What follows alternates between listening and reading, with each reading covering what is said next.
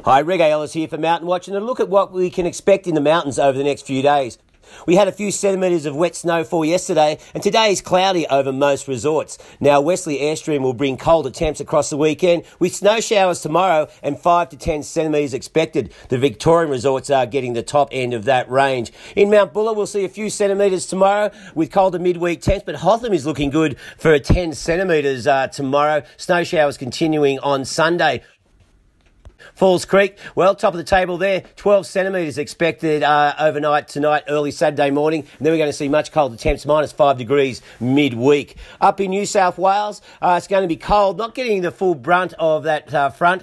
Thredbo looking good for about 4 centimetres tomorrow before it gets really cold during the week. And Perisher destined to get a little bit more snow than Thredbo, 5 to 10 centimetres with -7 degrees coming through on Monday and Tuesday, which will see the snowmakers out in force. Up at Mount Selwyn, well, a little bit warmer, getting a few centimetres of wet snow tomorrow. Then we're going to see climbing daytime temps up to 7 degrees on Tuesday.